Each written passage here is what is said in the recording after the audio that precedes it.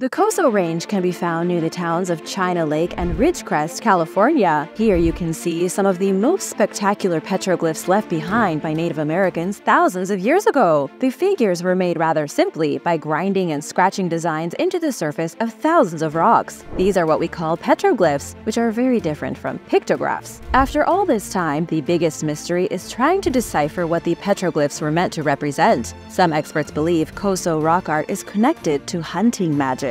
Because of the immense number of sheep drawings that have been discovered in the area, researchers like Campbell Grant hypothesized in the 1960s that the bighorn sheep were necessary for local sustenance. The rock drawings may have been used as a way to make sure the next hunt would be a great success. Perhaps the ancient people believed that drawing and carving the images of the animals into the stone would conjure another bountiful hunt.